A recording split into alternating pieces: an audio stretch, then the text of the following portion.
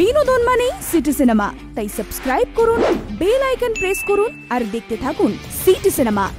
এখানে সিনেমা নয়, এন্টারটেনমেন্ট হয়। তিনি স্বভাবে ভীষণ মিষ্টি, তাই হয়তো ছোটবেলায় তার ডাকনাম ছিল মিষ্টু। তবে মিষ্টু থেকে তিনি ধীরে ধীরে হয়ে উঠলেন মানসী, তারপরে এখন আমাদের সকলের প্রিয় মানসী সিনহা দি। মানসী সিনহা, আমরা অবশ্য বলি মানসী দি। দিদি, প্রথমেই তোমায় সিটি সিনেমায় স্বাগত। নমস্কার। কেমন আছো বলো? মানে অনেক কিছু চলছে, তার মধ্যে তোমার শুটিং ফ্লোরের ব্যস্ততা, তোমার হাতে প্রচুর কাজ, সেই জায়গায় সামনের নিজেকে মানে এতখানি কাম কম্পোজ রাখো কি করে? আমি এভারগ্রিন, চাপ হয় না তাই। আচ্ছা, এখন তুমি নতুন একটা ধারাবাহিকে কাজ করছো, এই পথ যদি না শেষ হয়, এবং সেই জায়গায় প্রচুর নতুন ছেলে মেয়ে তোমার সঙ্গে কাজ করছে। তো তাদের সঙ্গে তোমার জেলা প্রশাসনে খুব ভালো। তো এইটা কি করে থাকো বলো তো? এভারগ্রিনটাই কি রহস্য? না, তা না। আসলে ওদের তো নতুন জেনারেশন, ওদের নিজস্ব নানা ভাবনা চিন্তা আছে, আমি সেগুলোর মধ্যে খুব একটা ঢুকি না। আমি আর এরকম সময় সবসময় নিজেকে ওই জায়গায় রাখতে হয় যে না আমি কিছু জানি না, তাহলে সবাই খুব হ্যাপি হয়। নিজে বেশি আমি অনেক জানি, আমি তোমায় প্রপারলি গাইড করি, এগুলো সব সময় তো সবাই নিতে পারে না। সেই জন্য ছোটদের সঙ্গে ছোট হয়ে থাকলে ওরা বেশি খুশি হয়, সেটাই হওয়ার চেষ্টা করি। তবে এবার আসি তোমার একদম অনেকটা আর্লি ক্যারিয়ারে, যে সময় থিয়েটার শুরু হয়েছিল। আজকে দাঁড়িয়ে পোস্ট কোভিড তুমি থিয়েটারের অবস্থা কীরকমভাবে দেখছো? দর্শক কতখানি আসে বা কীভাবে তুমি দেখছো? থিয়েটারে আবার দর্শক আসতে শুরু করেছেন। আমি সম্প্রতি একটি নাটক দেখতে যাব বলে টিকিট কেটেছি। অগস্টে তার শো আছে, এখনই তার হাউসফুল। স্পেয়ার পার্টস দেখলাম, দর্শক, দোতলার একাডেমি খুলতে হয়েছে। থিয়েটারে আবার দর্শক আসছে নতুন করে, কারণ থিয়েটার আবার নতুন ভীষণ পছন্দসই, দর্শকের ভালোবাসার মতো, এবং এই সময় প্রয়োজনীয় কিছু নাটক আবার নতুন করে মানে দিচ্ছেন দর্শকদের। থিয়েটার আবার রমরমিয়ে চলছে, তো অত্যন্ত ভরপুর দর্শকের প্রত্যেকটা শোয়ে। আমি যা খবর পাই সবটা দেখতে যেতে পারি না, খুব ভালো। যখন লকডাউন পড়লো তখন হঠাৎ করে হঠাৎ করে না, সময়ের জন্যই বিভিন্ন থিয়েটারগুলো ভার্চুয়াল মিডিয়ামে হতে শুরু করলো। এই অবস্থাটা বা কারণ তুমি যেহেতু দীর্ঘদিন মানে স্টেজ দাপিয়ে বেরিয়েছো, সেই জায়গা থেকে ভার্চুয়াল হয়ে যাওয়া, তুমি সেটাকে কিভাবে দেখছো? না, ভার্চুয়াল থিয়েটার ভার্চুয়ালি হবে, এটা তো আমরা দূরদর্শনের পর্দায় বহুবার থিয়েটার দেখেছি। কাজেই ক্যামেরায় বা টিভির পর্দায় থিয়েটার দেখার অভিজ্ঞতা একেবারে ছিল না দর্শকের, তা নয়। তবে মানে স্টেজে গিয়ে দেখাটা বন্ধ হয়ে গেল, শুধু টিভির পর্দায় বা ফোনে থিয়েটার দেখতে হবে, এইটা মানতে পারিনি, তখনও মানতে পারিনি। পরিস্থিতির চাপে বাধ্য হয়ে মানে ওইরকমভাবে না দেখলে, অনলাইনে টিকিট না কাটলে সেইটুকুও চলতো না, ফলে সেটা মেনে নিতে হয়েছে। কিন্তু থিয়েটার স্টেজ, কারণ ওই স্টেজ এবং দর্শকের ওই যে সরাসরি ইন্টারাকশনটা, ওটাই তো মজা। যদি বলো সিনেমার সঙ্গে থিয়েটারের কী তফাৎ, তার মধ্যে ওটা একটা অন্যতম তফাৎ, যে ওই ডিরেক্ট ইন্টারাকশনটা। তো সেইটা তো ভীষণভাবে মিস করছিল দর্শকরা, সেটা আবার ফিরে এসছে, এটাই। তবে ধরো যদি বলা হয় যে থিয়েটারের গ্রুপগুলো, যে সময় আমরা দেখেছি বড় বড় অনেক গ্রুপ এখনও মানে রমরমিয়ে নিজেদের মতন কাজ করে চলছে, তার ওয়ার্কশপ করে নতুন ছেলে মেয়েদের সুযোগ দেয়। আবার অন্য এক ধারে আমরা দেখেছি যে বিভিন্ন অনেক ছোট ছোট গ্রুপ হয়তো তৈরি হয়, কিন্তু নানা কারণে, সেটা পেশাগত কারণে, প্রত্যেকের হয়তো অমিল, সে ঠিক সময় দিতে পারছে না, সে অনেকটা পথ এগিয়ে এসেও আবার সেই গ্রুপটা ভেঙে যায়। কোথায় অভাব বলো তো? আমি যখন খুব ছোট, আমি তখন থেকে থিয়েটারের দল ভাঙতে দেখেছি। আমি এমন একজনের কথা জানি, তার নাম নমিতা মণ্ডল। আমি জানি না তোমরা তার নাম জানো কিনা। একটা সময় দুরন্ত অভিনেত্রী ছিলেন, অসম্ভব ভালো গান গাইতেন।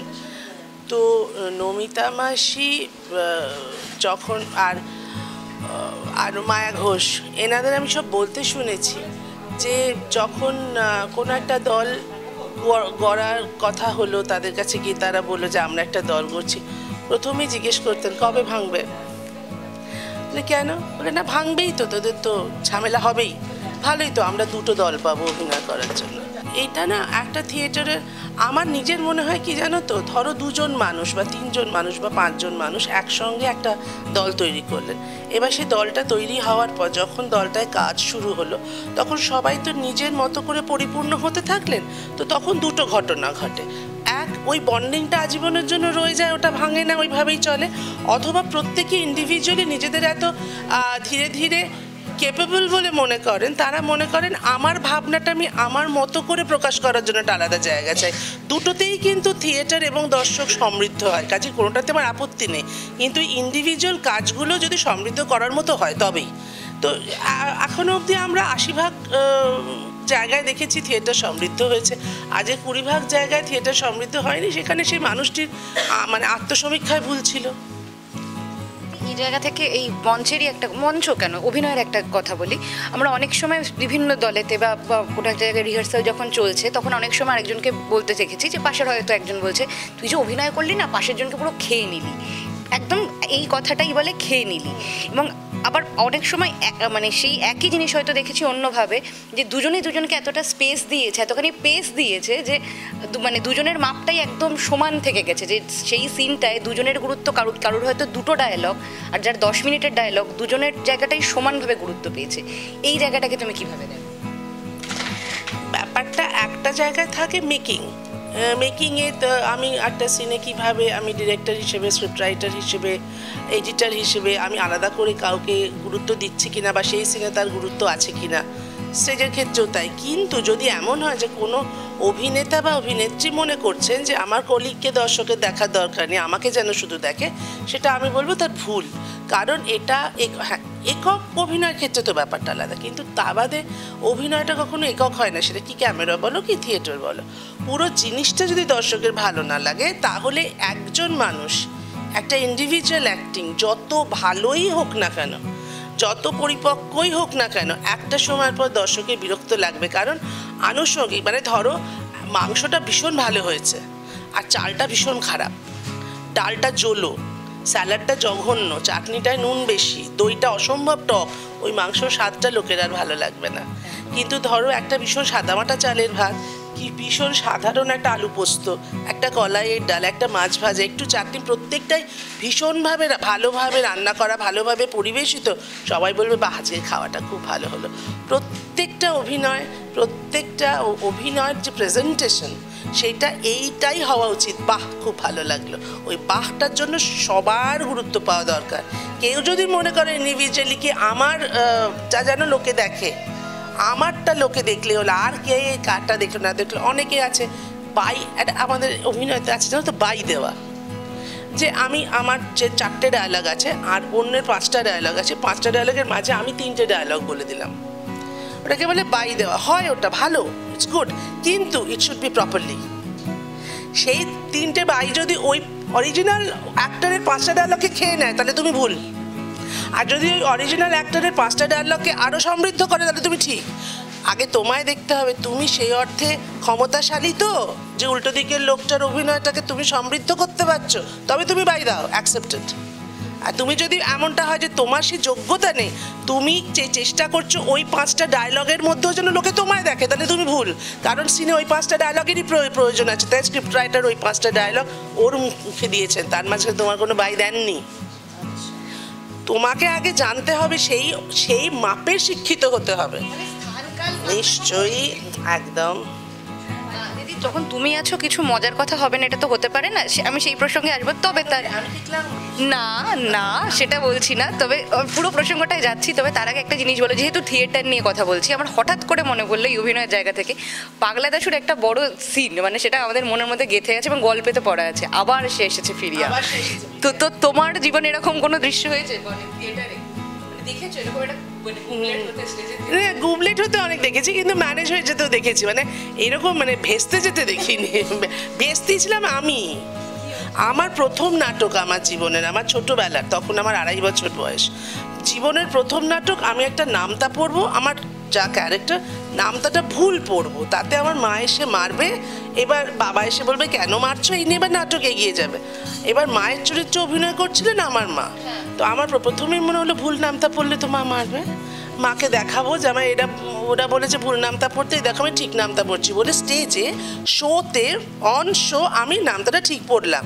এবার মা এসে মারতে পারছে না, বাবা বলতে পারছে না, নাটক কী করে এগোবে। আমি ঠিক বলা সত্ত্বেও আমার মা এসে কি একটা যেন সব বলে সে অসব মনে নেই দুমদুম করে পিটিয়ে দিল, যাতে আবার ওই ভদ্রলোক এসে বাবা যিনি তিনি এসে মারছো কেন ইত্যাদি বলে গেল।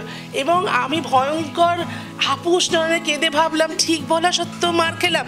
আসলে তো আমি কেসটা ভেস্তেছিলাম, মানে আই ওয়াজ দ্য কালপ্রিট। আর তুমি কোনোদিন দেখেছো অন্য কারোর জন্য এরকম কোনো একটা গুবলেট হতে? আমার পেরিফেরিতে এরকম কোনো দুঃসাহসী মানুষ আমি এখনো খুঁজে পাইনি যারা ইন্টেনশনালি সব ব্যস্তাবেন।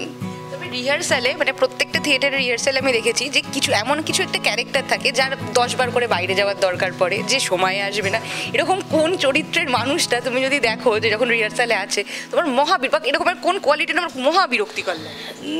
না, আমি বলবো আমি এরকমও সেরকম কোনো কাউকে পাইনি। তবে আমি ভীষণ বদ। আমার জীবনেরও নানা ঘটনা আছে। সমীক্ষণে আমি যে দলে মেনলি অভিনয় করতাম, যেটা আমি নিজের দল বলে মনে করি, পঙ্কজ মুন্সিকে মনে করি আমার গুরু, ওনার যে স্ত্রী তপতী মুন্সি, আমরা ভীষণ বন্ধু, অসম বয়সে একটা অদ্ভুত বন্ধুত্ব। রিহার্সালে আমরা বসতাম, ভীষণ কথা বলতাম, এবং তাতে রিহার্সাল শুরুর আগে বলতাম, রিহার্সালে নিশ্চয়ই বলতাম না, কিন্তু সেটাও পঙ্কজমা সহ্য করতে না। মানে পঙ্কজমা ভীষণ নিয়ম মেনে দলের ঘরে ঢুকেছে, মানে ভদ্রভাবে বসো, সুন্দরভাবে বসো, সুন্দরভাবে রিহার্সাল এসব ছিল। আমরা তো শুনতাম না, আড্ডা মারতাম। পঙ্কজ মামা দুজনকে বসিয়ে দিল, তপতী মাইমা ওইদিকে, আমি এইদিকে, আর কথা হবে না। আমরা কি করতাম, ছোট ছোট কাগজের গুলিতে কথা লিখে এরকম ছুঁড়তাম, ওইভাবে কথা বলতাম। এবার একদিন হ্যাঁ, আর একদিন সেগুলি মাইমার কোলে না পড়ে পঙ্কজ মামার কোলে পড়েছে। আর পঙ্কজ মামা না এরকম রাগারাগি করতে পারতো না, গালাগালি দিতে পারতো না।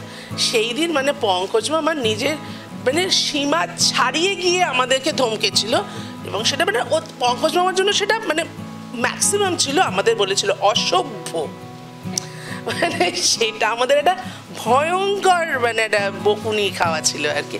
তো এরকম কাজ অন্যকে দেখা দরকার নেই, আমি করেছি, আমি নিজে বহু করেছি, অনেস্টলি অ্যাডমিটেড।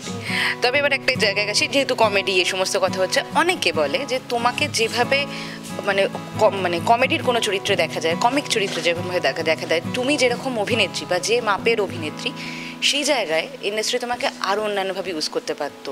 কে বলতে পারে যে তুমি হয়তো খুব ভালো একটা ভিলেনের চরিত্র করতে পারো, মানে করতে পারতে যদি সেরকমভাবে দেওয়া হতো। তুমি এটাকে নিয়ে কী বলো? অনেকে এটা বলো। হ্যাঁ, ফিল্মে আমাকে ভীষণ স্ট্যাম্প করে দেওয়া হয়েছে, কিন্তু এই স্বাদ আমার পূর্ণ হয়ে গেছে সিরিয়ালে। যদি ক্যামেরার সামনের কাজ বলো, শাহানা আমাকে বহুবার বহু খলনায়িকার চরিত্র দিয়েছে।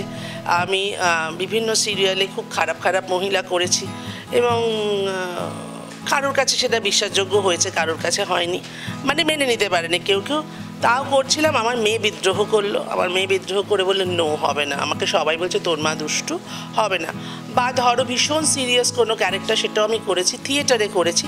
হ্যাঁ, ছবিতে কয়েকটা ছবি ছাড়া আমাকে বলাই হয় যে তুমি কমেডি একটা করো। তার কারণ হিসেবে তারা আবার দেখান যে সিরিয়াস ক্যারেক্টারগুলো করার জন্য অনেক অভিনেত্রী আছেন, এই ধরনের কমেডি করার জন্য আমরা খুব একটা পাই না, ম্যাক্সিমামই তো একটু ওই আর কি।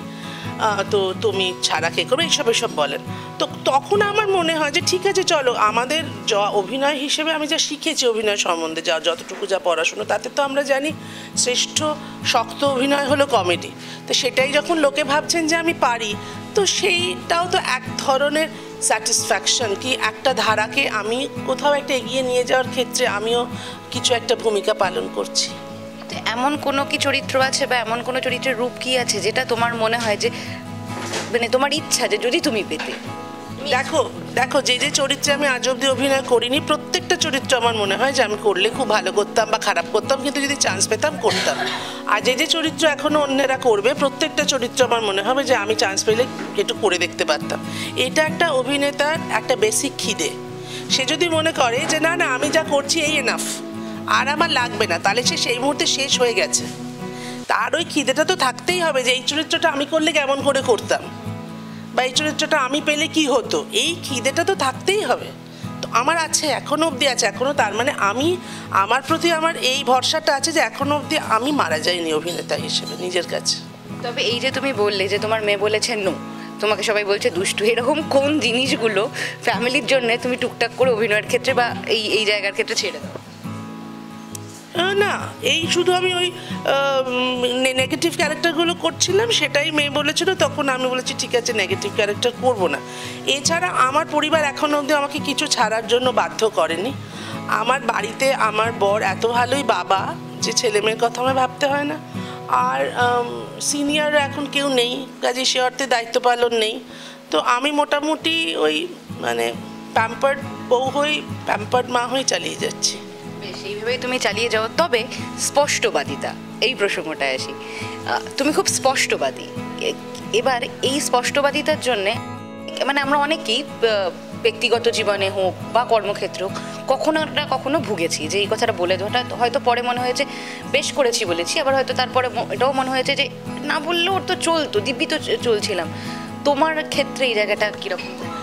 আমার ক্ষেত্রে এটা ভীষণ ম্যাটার করে। এটা আমি প্রতি মুহূর্তে ফেস করে আমি এখনও করছি। আমি এখনও আমার ধরো এই যে আমি যে এখানে ছোটো ছোটো বাচ্চাদের সঙ্গে অভিনয় করি, এদের ক্ষেত্রে অনেক ক্ষেত্রে আমি অনেক কথা বলি যেগুলো পরে আমার মনে হয় জাগে মরুকে না বললেই ভালো হতো, কিন্তু সেই সময় আমি কন্ট্রোল করতে পারি না। এখন জেনারেশন পাল্টেছে, এই তো এরা নিতে, আমি এদের এক বিন্দুমাত্র কিন্তু বলছি না যে ওরা ভুল, কিন্তু ধরো আমার সঙ্গে ওদের মিলছে না, তখন আমি হয়তো রিয়্যাক্ট করে ফেলি, এটা কেন করলি।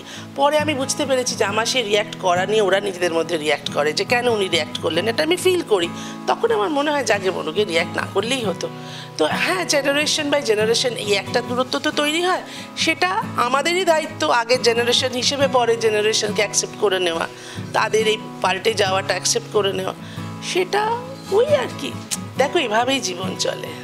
দিদি, স্পষ্টবাদিতা থেকেও আরেকখানা বড় জায়গায় আসে অ্যাঙ্গার ম্যানেজমেন্ট। তুমি যেটা বলে রিয়্যাক্ট করে ফেলা, কয়েকদিন আগে একটি সভায় আমরা দেখেছিলাম ঠিক এই একটা জায়গা থেকে কোনো একটা জায়গায় রাগ বা নিজের কোনো একটা বিরক্তি প্রকাশ করে ফেলা, এবং সেটা নিয়ে অনেকে বলেছে না এইভাবে কথা বলা ঠিক হয়নি, আবার অনেকে বলেছে যে এই প্রশ্নটাই তো ভুল ছিল, প্রশ্নটা ইচ্ছাকৃত করা। তুমি এই ইস্যুটাকে কীভাবে? আসলে আমি স্পটে ছিলাম, আমি সেই সভায় ছিলাম, আমি জানি তুমি কোন সভার কথা উল্লেখ করছো, আমি সেখানে ছিলাম। আমি অবশ্যই বলবো যে প্রশ্নটার মধ্যে একটা ইন্ধন ছিল, এবং খুঁজে পেতে সেরকম মানুষকেই সেই ইন্ধনযুক্ত প্রশ্নটা করা হয়েছিল যার সম্বন্ধে আমরা সবাই জানি যে তিনি একটু রেগে যান। তো তাকেই তাহলে খুঁজে পেতে প্রশ্নটা করি, যাতে আমি জানি তিনি উত্তেজিত হবেন, রেগে যাবেন, এবং তারপর আমি সভাটা পণ্ড করে দিয়েছি এরকম একটা বক্তব্য আমি প্রমাণ করতে পারবো যে আমি পারলাম। তো সেটা হয়নি, সভা খুব ভালোভাবেই হয়েছে, সেই সভা মোটেই ভেস্তে যায়নি। যাকে ইন্ধন দেওয়া হয়েছিল তিনি রিয়্যাক্ট করেছেন, তার রিয়াকশানটাও ভীষণ ঠিক ছিল বলে আমার মনে হয়, এবং ঠিক কথা মুখের ওপর বলতেই হবে এখন সেই সময়টা এসে গেছে। এখন আর স্থানকাল পাত্র বাবা কে কী ভাববে বাবা, ওইসব ভাবার আর সময় নেই, আমাদের দেয়ালে তো পিঠ ঠেকে গেছে, এখন আর ভেবে কী হবে। তবে একটা জিনিস বলো, অনেকে যখন পাশ থেকে মানে 21-এর নির্বাচনের পরে অনেকেই একটা জিনিস বলছে যে আমি এই দল করেছিলাম বলে এখন আর আমি কাজ পাচ্ছি না। তুমি তো চিরকাল স্পষ্টবাদী, কিন্তু তোমার তো কর্মক্ষেত্রে কোথাও দাঁড়িয়ে অসুবিধা হয়নি, তো কখনো কি এই জিনিসটা শুনতে হয়েছে যে তুমি তো দিব্যি দিদি ঠিক মতো কাজ করছো, তুমি এত কথা বলতে যাচ্ছ কেন? অনেককে আমরা মানে সাজেশন দিয়ে দিই, তোর তো কোনো অসুবিধা হচ্ছে না, তুই এত কথা বলছিস কেন, তুই কেন খারাপের ভাগিদার হচ্ছিস? কখনো তোমাকে এরকম কথা শুনতে হয়েছে? মানে তুমি কাজ আর রাজনীতিটাকে গুলিয়ে ফেলতে চাইছো? তাহলে কাজের সঙ্গে রাজনীতি করা বা না করা, দল করা বা না করার কোনো ক্ল্যাশ তো নেই। যারা বলছেন যে দল কোনো রাজনৈতিক কারণে, ধরো এই যে অপরাজিত ছবিটা নন্দনে জায়গা পেল না, এই যে আকাশ অংশ তো মেঘলা নন্দনে জায়গা পায়নি, এটা সবাই বলছেন যে রাজনৈতিক কারণে তারা পেল না। যদি সেটা হয় তাহলে তো সেটা এখন যে দল রাজনীতিতে মাথার ওপর আছেন ওনাদের জন্য বিষয়টা নক্কারজনক ঘটনা। তারা যদি সত্যি এটা ঘটিয়ে থাকছেন, যদি আমি জানি না, যদি সত্যি এটা ঘটে থাকছে যে এই মানুষগুলো বিরোধী রাজনীতিতে রাজনীতির সঙ্গে যুক্ত বলে এরা নন্দনে জায়গা পাচ্ছেন না, তাহলে যারা জায়গা দিচ্ছেন না অন্যায়টা তারা করছেন, অন্যায় করছেন, তার জন্য এই মানুষগুলো বিরোধীরা রাজনীতির সাথে যুক্ত হবে না, সেটা ভুল। আর ওই হলটা পাওয়ার জন্য বা সুযোগগুলো পাওয়ার জন্য তারা ওই রাজনীতিতে গিয়ে আঁচল ধরে ঘুরবে, এটাও ভুল, এক্সপেক্ট করা ভুল। আর ব্যক্তিগতভাবে যদি আমাকে বলো, তাহলে আমার এখন অবধি কোনো কাজ করতে অসুবিধা হয়নি। আমি বলতে পারবো না যে আমি বামপন্থী বলে তৃণমূল আমাকে কোনো কাজ করতে দেয়নি, তাহলে সেটা ভয়ঙ্কর ভুল কথা বলা হবে। আর যদি কোনোদিন সেরকম কোনো পরিস্থিতি আসে যে আমি নিজে রিয়েলাইজ করি যে তৃণমূল আমাকে, আমি বামপন্থী বলে কাজে আমার অসুবিধা হচ্ছে, সেদিন আমি ওপেনলি বলবো। কিন্তু এখন আমি খুব ওপেনলি বলছি আমি বামপন্থী বলে আমার এই তৃণমূল রাজনীতির জমানায় এখন অবধি আমার কোনো কাজ করতে কোনো অসুবিধা হয়নি। কাজে আমি ব্যক্তিগতভাবে বলতে পারবো না যে তৃণমূল আমাকে কাজ করতে আটকেছে। নো, কখনো না। আমি ঠিকঠাক কাজ করছি, ভরপুর কাজ করছি, ভালো কাজ করছি। তো আমি কেন এটা একবারই বলবো? কিন্তু যদি এটা সত্যি হয়ে থাকে যে কারুর কাজ আটকানো হচ্ছে, তাহলে আমি বলবো এটা যাদের নামে হচ্ছে, যদি তারা এটা না করে থাকে তাহলে নিজেদের গা থেকে কলঙ্ক মোচনের দায়িত্বটা তাদের নিজেদের সেই কলঙ্ক মোচন করতে হবে। কিভাবে করতে হবে ওনাদের খুঁজে বার করতে হবে, যদি না তারা মনে করেন বাড়ি বয়ে গেল। কিন্তু তাদের যদি বয়ে না যায় তাহলে সেই কলঙ্ক মোচনের দায়িত্ব তাদের নিজেদের। তোমাদেরই সেই মঞ্চেরই মানে থাকা একজন যাকে অ্যারেস্ট করা হয়েছিল, কারণ তিনি বলেছিলেন একটা কথা, মানে এসএসসি বা এই সমস্ত কিছু নিয়ে তিনি বলার জন্য তাকে অ্যারেস্ট করা হয়েছিল। কোথাও না কোথাও শিল্পী হলে কি বাক স্বাধীনতার ক্ষেত্রে একটা অসুবিধা তৈরি হয়? তোমার ক্ষেত্রে তৈরি হয়নি, তুমি বরাবর বলো, কিন্তু তিনি বলেছেন তাকে অ্যারেস্ট করা হয়েছিল।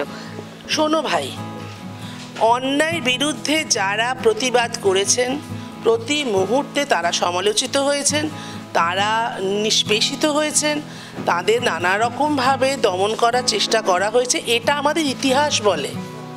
এটা আজকে নতুন করে কিচ্ছুটি ঘটছে না, এটা ইতিহাস বলে। তো ইতিহাসের মতো চলছে, বর্তমান ইতিহাসকেই ফলো করছে। এমন কোনো দিন যদি আসে আমরা বর্তমানে দাঁড়িয়ে বলতে পারি যে না, এই বর্তমান আর ওই ইতিহাসকে ফলো করে না, সেদিন আমাদের রাজ্যটা আমাদের গর্বের বিষয় হবে। আর না, আমরা সেটার জন্য অপেক্ষা করে আছি। বেশ, তাহলে মোটামুটি এই ব্যাপারটা আমাদের স্পষ্ট হলো। কিন্তু মানে দিদি যখন বলে, এতখানি স্পষ্ট করে বলে, আরেকজন পাশ থেকে মোটামুটি অবাক হয়ে শুনতে থাকে। পরের প্রশ্নটা আমি ভুলে গেছিলাম।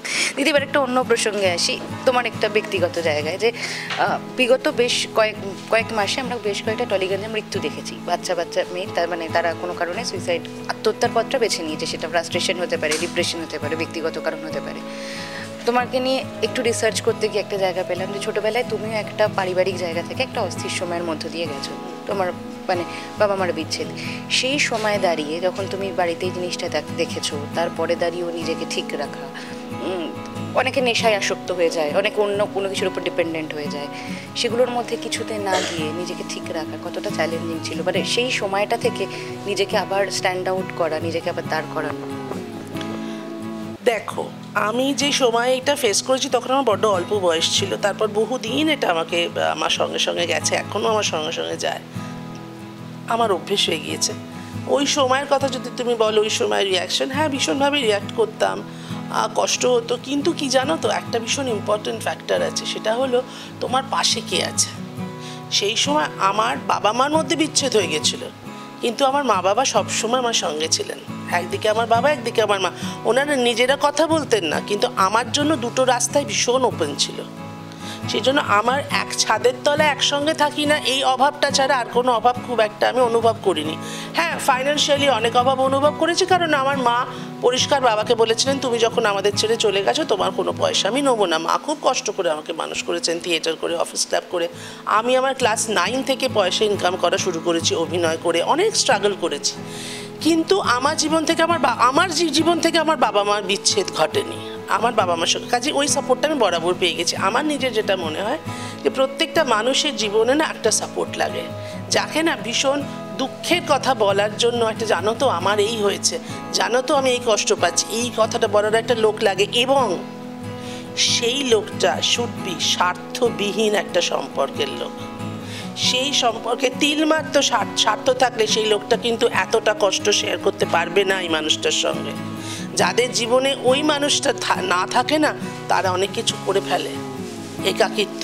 আর ওই মানুষগুলো যাদের জীবনে থেকে যায়, যারা বলে আমার কিছু তোর থেকে পাওয়ার নেই, তোর কি দুঃখ আছে আমায় দে, আর তাদের এসব চিন্তা ভাবনা মাথায় আসবে না।